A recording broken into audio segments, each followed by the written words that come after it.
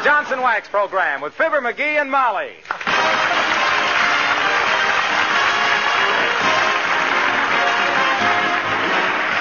The makers of Johnson's Wax for home and industry present Fibber McGee and Molly, written by Don Quinn with music by the King's Men and Billy Mills Orchestra.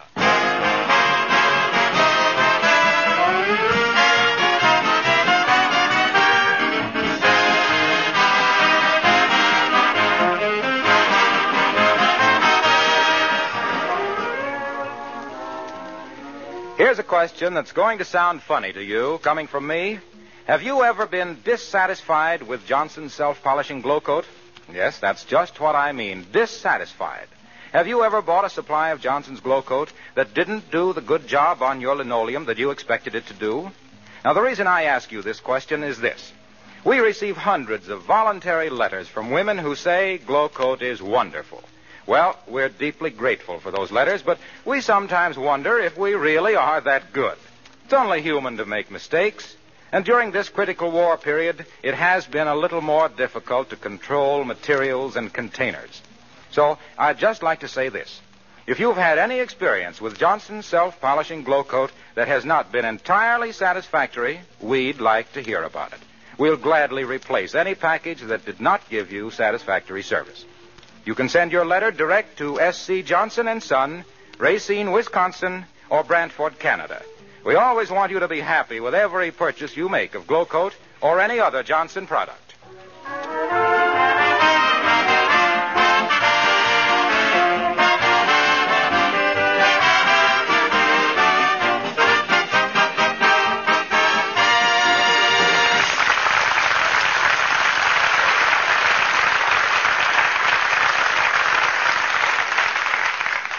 The way some people are acting at 79 Wistful Vista, you'd think the three most important dates in American history were 1492, 1776, and the one Alice Darling has with her new boyfriend tonight, as we meet Fibber McGee and Molly.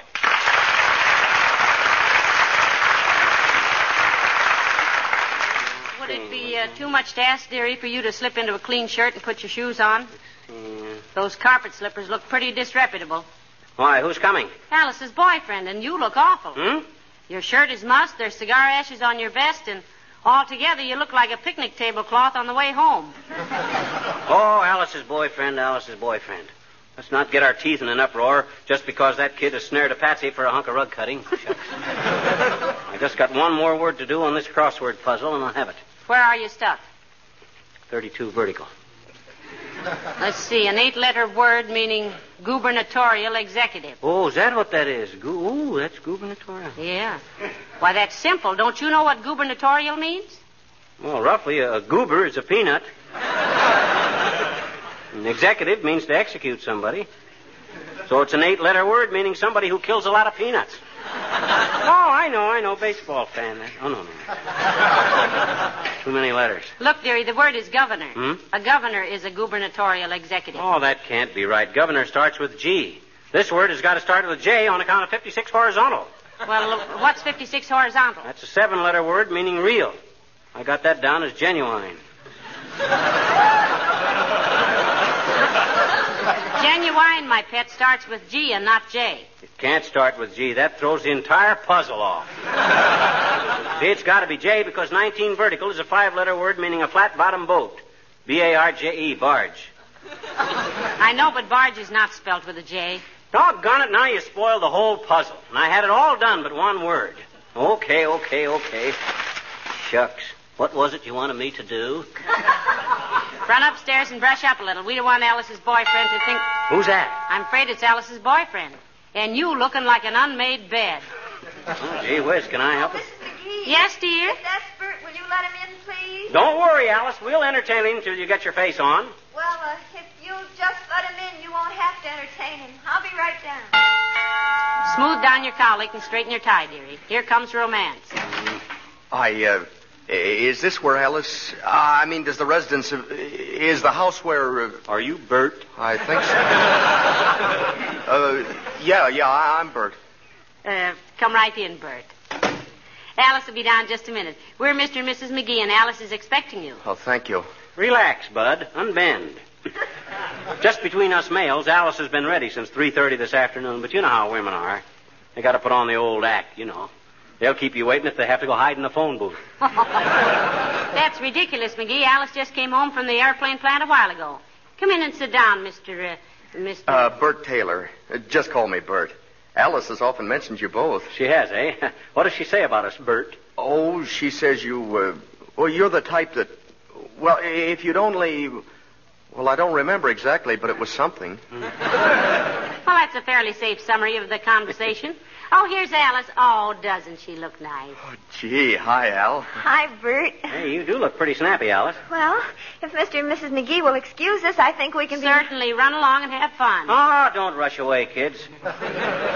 You're not putting us out a bit. Sit down a minute and relax. Looks like a rainy night anyway. Might as well sit here by the fire where there's no cover charge. Ever play four-handed dominoes? No, Bert and I are going someplace to dance, Mr. McGee. Why, what's the matter with right here? My gosh, roll up the carpets and turn on the radio. Everything for free. Molly and I might knock off a round or two ourselves, huh? Include me out, dearie. Huh? Until I started going to dances with you, I never knew that shindig was 2 words.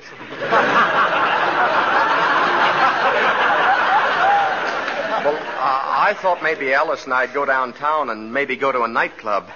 Gee, you look nice in girls' clothes, Alice. Oh, thank you. Thank you, Bert. What does he mean, girls' clothes?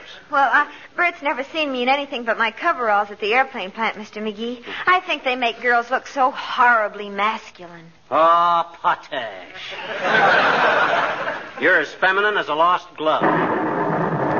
Oh, heavenly days, it's getting stormy. Oh, we don't care, do we, Alice? Come on, let's... Oh, I love rainy nights myself. Let's go, Bert, and we'll see. Hey, you can't go out in this. Catch your death of cold between here and the curb. Bert, you ought to have more sense than drag a fragile kid like Alice out into weather like this. Well, it did sound sort of like a thunderburst. Cloud storm. Oh, gee, I didn't realize... Bert, I don't mind a bit. Come on, it'll be fun. We'll just dash out to your car and Oh, then yeah, but, well, I didn't bring my car because, well, I just got enough gas to get me to work and back. Oh, what do we care? Let's take a cab. A cab? Did you ever try to get a taxi in this town on a clear night? Well, divide that by 4 million, and that's your chances of getting one in the rain. Come on, hang up your coats and spend the evening right here. We'd love to have you stay, you know that. Sure. Save you a lot of dough, too. You know about that 30% federal clip in the hot spots, don't you? You heard about that, didn't you, Charlie? His name is Bert, Mr. McGee. I thought it was Charlie. You're always talking about... McGee. McGee, the boy's name is Bert, and he's the one Alice is always talking about. No, Molly, she's always Well, talking maybe about it. we better stay in the... I'd rather go out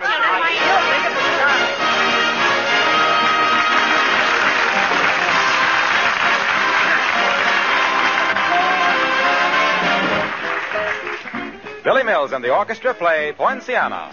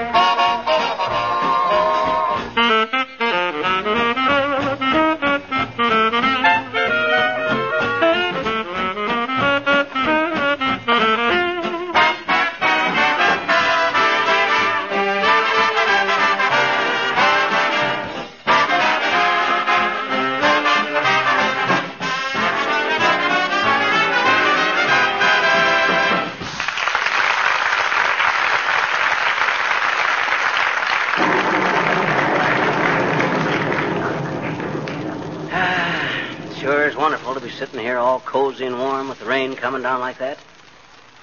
Don't it? You sure you're comfortable in that straight chair, Alice? Don't you want to sit here on the Davenport? With me and Bert and Molly? No, thanks. I like this straight chair. It keeps me awake. Well, it's too bad the rain spoiled your evening, Alice. Yeah. What do you mean, spoiled it? They're having a swell time.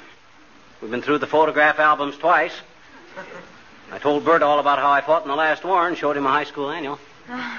You haven't showed Bert how you can take off your vest without removing your coat, Mr. McGee. I'm saving that, Alice, in case the party got dull. In that case, you should have showed us an hour ago, McGee. I'll say so.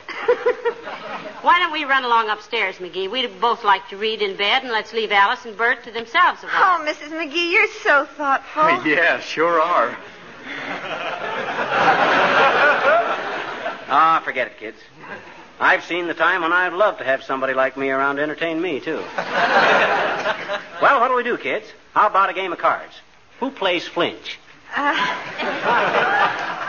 and I like to play records on the phonograph, but maybe it would bore you and Mrs. McGee unless you were upstairs where you couldn't hear them or something. Yeah. Let's play some records. You don't want to listen to records. My gosh, you've heard all that classical stuff 100 times. How about me showing you some card tricks? I got a swell card trick, but I got to have a rubber band. Anybody got a rubber band? Nobody got a rubber band, huh? I suppose that... Come in. Oh, for goodness sakes, Mr. Wellington, what are you doing out on a night like this? I am breaking in some new overshoes for a friend, Mrs. McGee. Here's the... Oh, excuse me. Am I intruding? Oh, no more than usual, Siggy. You know Alice Darling, I think. Hello, Mr. Wellington. Good evening. And may I say that I prefer the way she is listed on our bank night records at the Bijou Theater as Darling Miss? Oh, go pile up some dead leaves, you old rake. McGee, now, don't be so rude. By the way, Mr. Wellington, this is Mr. Taylor, a friend of Miss Darling. Hello, lad. Hello. What can we do for you, Mr. Wellington? I just came in to see if by any chance McGee could spare, for a brief time, of course, the umbrella he borrowed from me in 1936. Not that I wish to appear to be snatching it back, you understand. My gosh, Sig, that umbrella was worn out and threw away long ago. Including, I suppose, the 14-karat gold handle? No, McGee had that made into a walking stick the time he sprained his ankle. Yeah. Be glad to loan you that, Wellington, but it wouldn't be much help in the rain, except to see how deep the puddles were. Yeah. Well, just an inquiry, you know. Charge it off to mere morbid curiosity, if you wish. Yeah, we wish. Won't you sit down a while, Mr. Wellington? Think you know, I have been sitting down all afternoon. Oh, office work? Roller skating. Well, good evening, friend.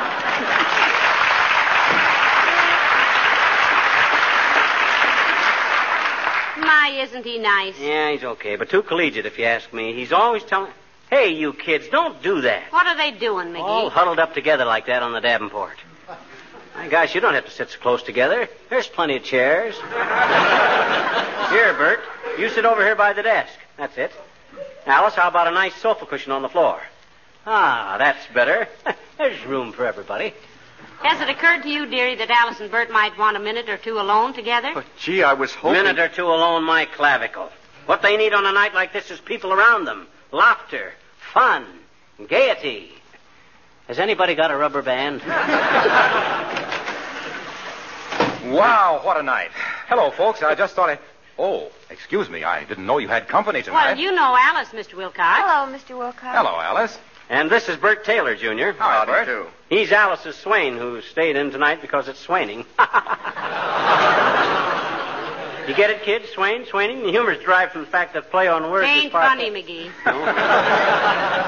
I thought it was rather excruciating in a sad sort of way. What on earth are you doing out on a night like this, Mr. Wilcox? Well, I usually bring my dog out for a walk about this time every night, but I wouldn't bring a dog out on a night like this. So I came alone. I saw your light, and I thought I'd drop in. Drip would be a better word, Mr. Wilcox. Take off that wet coat. No, thanks, Molly. I've got to run along. I'll bet the real reason you're walking, Junior, is you don't want to get that new car of yours all rained on. Have you got a new car, Mr. Wilcox? Well, no, I haven't. What on earth gave you the idea that... Oh, I know. He knows.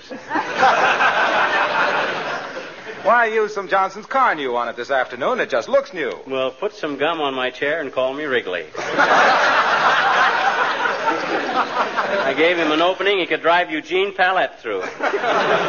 What's Johnson's car new, Mr. Wilcox? It's an automobile polish, isn't it, Mr. Wilcox? An automobile polish. It's the automobile polish for car owners who want an easy-to-use, fast method of beautifying their cars. Cleans and polishes in one easy application. People who have cars really have to nurse them along nowadays, don't they, Mr. Wilcox? They sure do, Molly. That's why car new is such a blessing. It's so fast and does such a thorough job. You just apply it, let it dry, and wipe it off, and presto, the gleam of your dreams. How do you spell car new, Mr. Wilcox? Stooge. It's spelled C-A-R-N-U, Johnson's Car New. Do you have to be going, Mr. Wilcox? Yes, Molly, I really do. I've got to meet a woman at Kramer's drugstore. Uh-oh, what'll your wife say? She'll say hello. Oh. Good night now.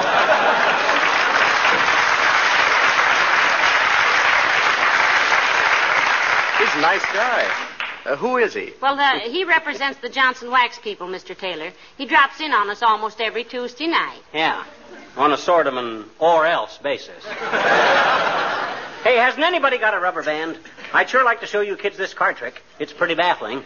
Hey, Molly, isn't there a rubber band in the desk? That desk is so full of stamps, nobody could find anything in it. Oh, you collect stamps, Mr. McGee? No, I don't, Bert. When he heard that the airmail rate was going from 6 cents to 8 cents, he went all around town like a whirlwind buying up all the 6-cent stamps.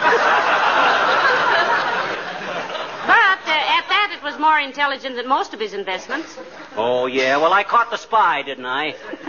Mr. McGee, Huh? will you show us your photograph album again, please? Well, gee, Al, he's shown it to us twice. Ah, there's nothing as fascinating as a bunch of home-took photographs. Here you are, kids. Let's see the ones on page 17. What's on page 17? Oh, yes. Those are the ones of McGee and me in the canoe. Just you two alone together. Isn't that wonderful, Bert? Oh, boy, wouldn't it be, though? There's nothing like getting away from people when you're young and in love, is there, Molly? No, there isn't. So let's go upstairs and read and leave Alice and Bert. Hey, I got a better idea. How about making some fudge? Oh, fudge. Fudge? Gee, that's a peach of an idea, Mr. McGee. That's super. Come on, Bert, let's you and I go out in the kitchen and make fudge. Oh, swell. When you get it done, bring us some. What do you mean when they get it done? We'll all go out and make fudge. Many hands make light work, you know. Come on, everybody. Let's all go out. What's that? Hey, I hear somebody out in the kitchen. I thought I heard something out there, too. Uh-oh. Who's in the kitchen? Just me, ma'am. Beulah.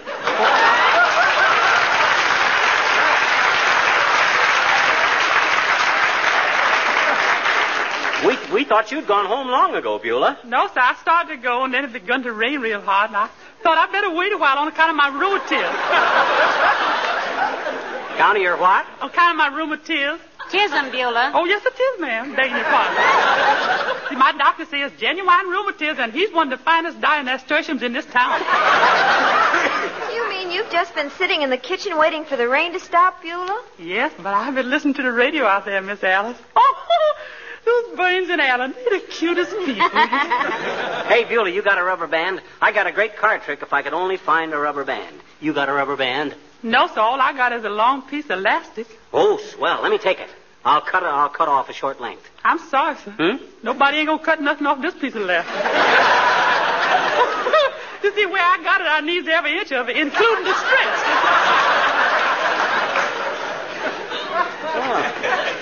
Well, looks like you kids are going to have to wait till after the war to see this card trick. Oh, I'm sorry. I love card tricks. Can anybody tell fortunes? I can't. For me either. I used to tell fortunes in coffee ground, Mr. McGee. Well, don't you still do it, Beulah? No, sir. Coffee grounds are so much alike it make everybody's life too monotonous. You better take up tea leaves, Beulah. And grab an orange pico into the future. Grab an orange pico in the future. The mail says, look at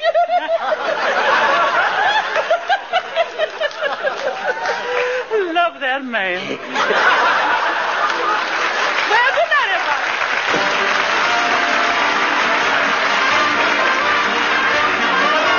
The King's Men sing The Enchilada Man. I know a quaint little guy with an eye for business. He's not the peanutty man. This little guy has a cry that will wake the dead. He's not the popcorny man. He has a cart with an article so delicious. He's not the donutty man. He's wearing a smile. He's barrels of fun. There couldn't be two. There could only be one.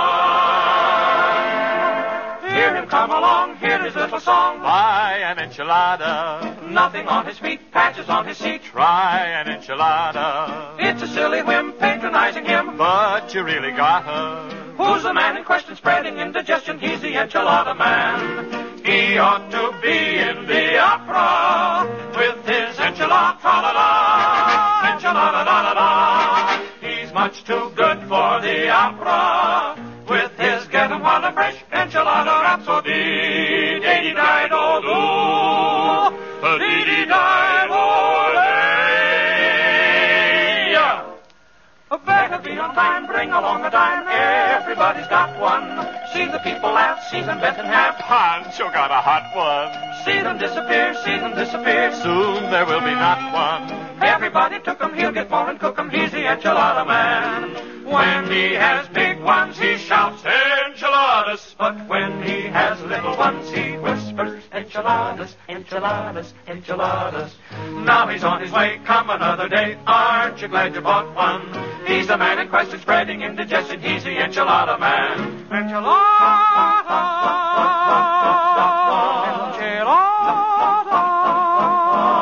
enchilada. Here's the moral and the coda. Better run and get the soda after buying enchiladas from the happy enchilada man.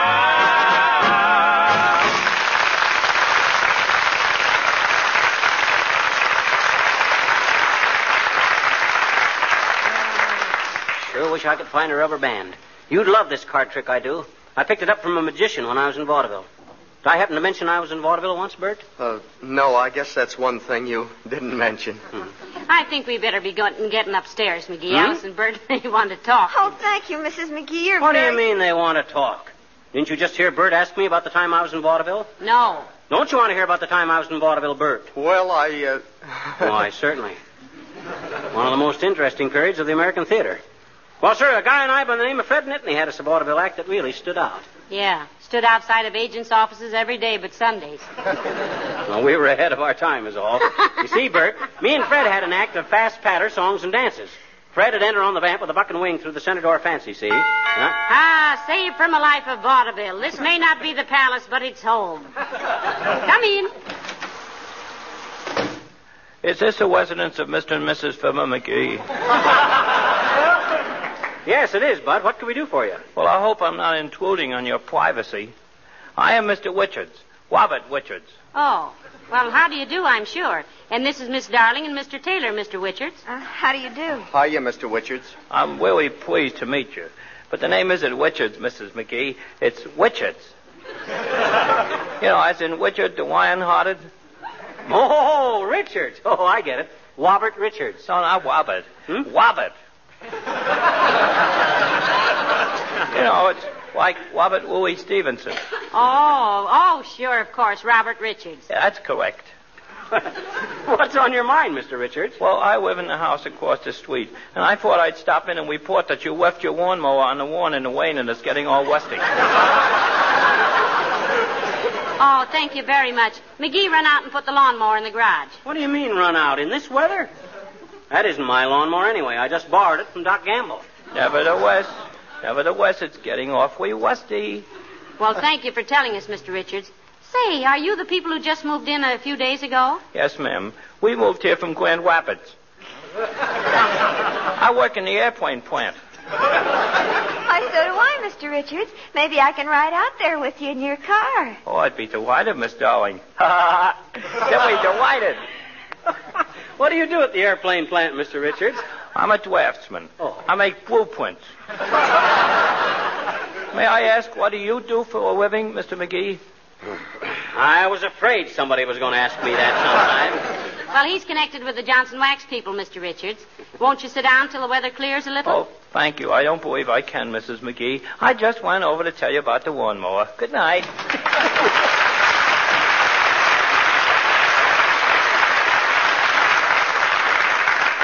Well, he seems like a nice little man, doesn't he? Yeah, very neighborly. Glad to know about that lawnmower, too. I'll run out in the morning and throw a canvas over it, too. What good'll that do? It'll be all rusty by that time. I know, but if Doc Gamble comes by and sees it, it won't hurt his feelings. He's very sensitive about that lawnmower.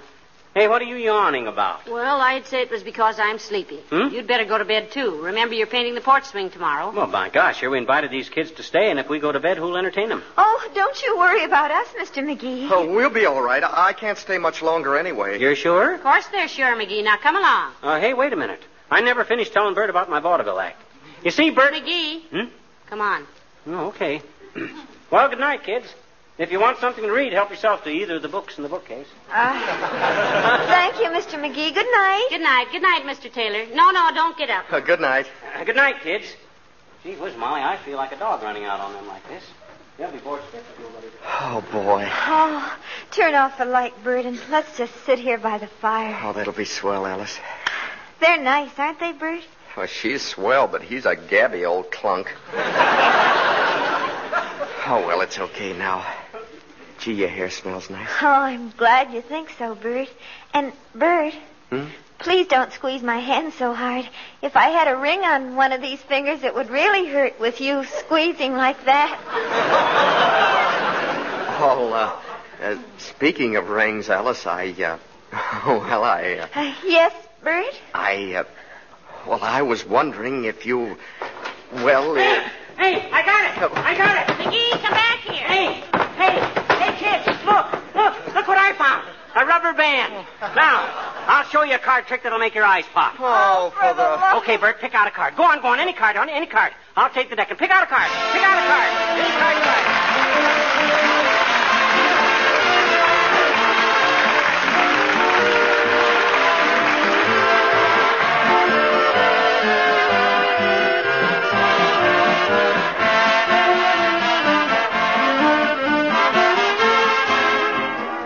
I'd like to talk to you for a moment about your automobile. If you've taken a good look at it lately, you realize it's not getting any younger. You probably get a little tired of hearing so many people tell you to take good care of that car. But after all, both from a patriotic and a selfish point of view, it's still the thing to do, isn't it? That's probably reason number one for getting some Johnson's Car New that cleans and polishes in one application after that dull-looking finish. Or maybe with you, the number one reason is the looks of your car and the greater pleasure you get out of it when the finish shines like a mirror. With Johnson's Car New, you can't make over the motor or put on new tires, but believe me, you can restore the beauty of your car's finish. And you can do it with so little work that cleaning and polishing a car with Car New is just as easy for a woman as for a man. Johnson's Car New is a liquid. It dries to a white powder, and off comes the dullness when you wipe off the powder.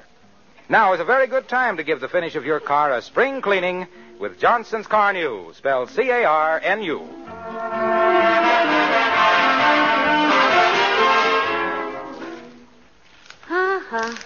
Well, McGee, you used very bad judgment tonight. What you mean? Don't you realize that two young people like that want to be alone with each other? They don't want middle-aged people like us cramping their style. They were having a wonderful time. Out of the corner of my eye, I saw Bert signal to Alice that he was getting an awful bang out of me. How did he signal? He jerked his left thumb at me while pretending to shoot himself in the right temple. Well, go to sleep, dearie. Okay, good night. Good night, all.